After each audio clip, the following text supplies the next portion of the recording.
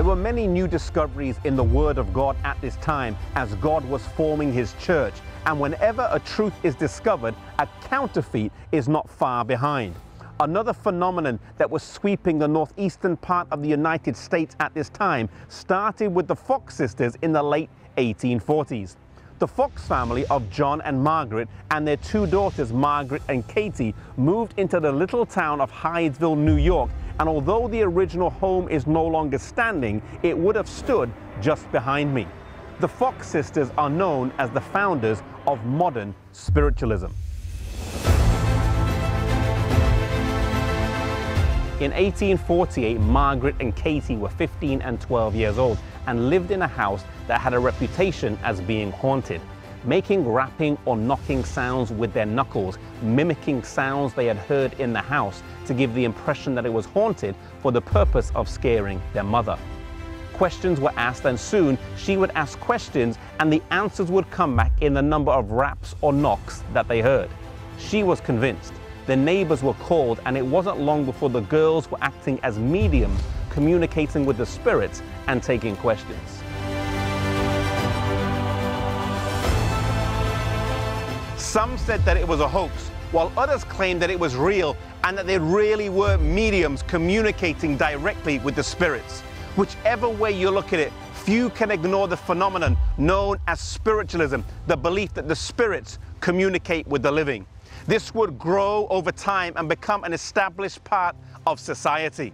It's fascinating that Hydesville, New York is only about 15 minutes away from Hiram Edson's farm, the theological birthplace of the Seventh-day Adventist Church. It's only about 20 minutes as well from Cumorah Hill, where Joseph Smith claimed the angel of Moroni descended and gave him the golden plates, which were translated as the Book of Mormon. Thus, three significant movements all came from the same area.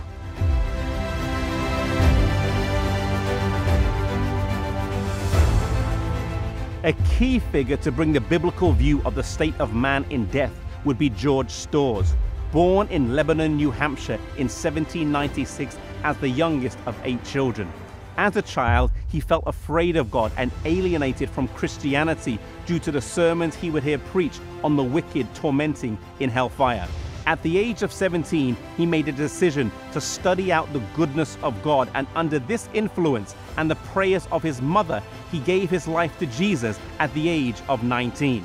Under conviction, he felt a call to preach and started doing this in 1825 and would often preach against slavery, even ending up in prison once for mentioning this in his prayers.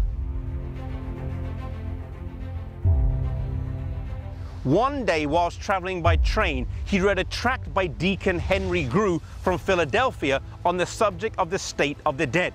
This led him to study his Bible, and after several years of study, correspondence, and conversation, he came to the settled conclusion that man does not possess inherent immortality, that it is a gift from God, and that the wicked are exterminated by fire at the second death.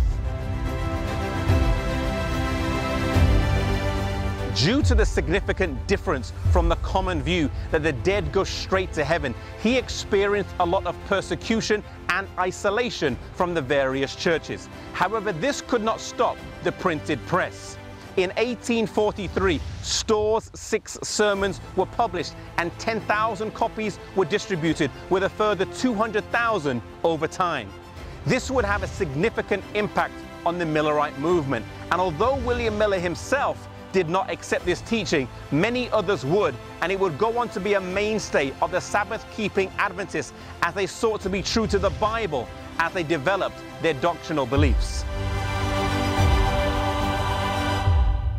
Although George Storrs did not accept the Sabbath or the sanctuary, he nonetheless made a significant contribution to a key doctrinal belief. Storrs considered the idea of an eternally burning hell to be a blot on the character of God and contrary to the reality that God is love. The love of God needs to be at the center of every doctrine that we hold and teach from the Bible, and Storrs restored the love of God back to this teaching and showed his character in its true light. May we seek to do the same anytime we share God's word with others.